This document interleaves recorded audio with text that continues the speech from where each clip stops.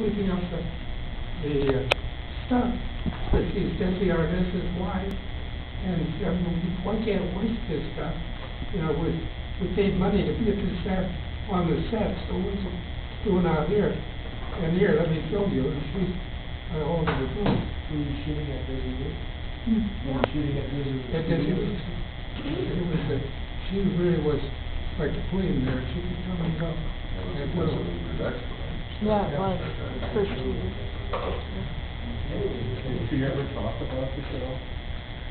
Or comment on it? Did Lucy ever have an input on the show? I don't think so. I doubt it. I doubt it very much. She wasn't that sort of a brave, but she had that character down. Lucy's a character. And so they didn't even have to think about how she should play that person. That person was her. Literally her. In the wilder moments. When you were writing the Twilight Zone scripts, were you pretty much free to deliver the script that you wanted to deliver, or did you get notes from the producers or Sterling or the network? This is a fellow named Buck Halpern. Yeah. And he was Rod Sterling's choice. But it was Rod's show. Right. And he was given his chance to pick a producer to produce the show. And so he picked Buck. And he was a brilliant choice on his part. Because I worked with Buck, and so did most of the other writers. We would, I would make an appointment, might have to wait several weeks, with Buck. I would go in with Buck, who was very friendly and intelligent, and said, well, what do you got? And so I pitched him one of my plot schemes for a wannabe show, which leads to something else, which leads to something else. And before it was all over, I could usually get an assignment to write the show, merely by showing an intelligent understanding of what it is that Buck is looking for. And whether I'm giving it to him at the moment, at least I understand what he wants, because we're in sync.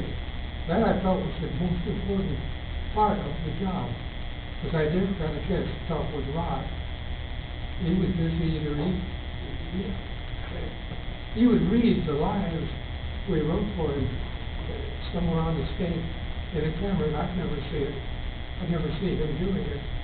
He didn't seem to be around in that capacity. But he was, we shared an agency at the same time. So I was running across him at the studio or at the agency. Actually, Steiner agency was his, they were his agents. That program, though, Star Trek, it certainly struck a chord. Everybody who was involved with it knew that there was excitement there. And that even the networks were treating it as though, my God, what do we got here? And putting up good dough to make sure good actors and things like that were involved in the making of this show. And I thought that Nimoy was a brilliant choice to be a part of that team. And his character, Mr. Spock, that's when I first saw it, I thought it was kind of boring. Just trying to be wise by being quiet. You know, not say anything, so you can't criticize if there's anything dumb going on. But after a while, he was actually saying some words. And I was friends with most of the people who wrote Star Trek before Star Trek. You know, like Charles Beaumont and Richard Matheson, or Beaumont was dead by that time again. And the Beaumont never really got an opportunity to be part of that. But he was part of a circle of a dozen people who were in and out of Star Trek and environments, whatever it all was. You know, I think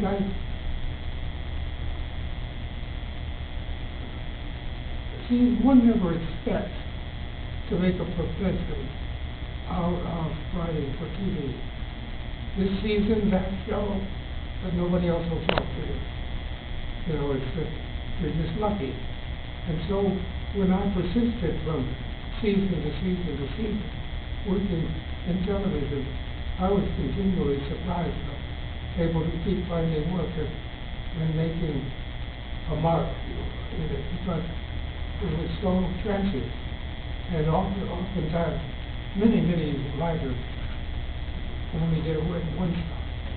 They write one thing for television. And then where are they? They've got a great talent. Why isn't somebody using them? And I never understood any of the geometry of that sort of, those sort of relationships, because I felt the same way. I'd look at certain actors and I'd think, why is everybody in town having this guy? You know, where's the him? Is he good? Is he saying no? That's hard to imagine. Anyway, it's so much. Because they're absent.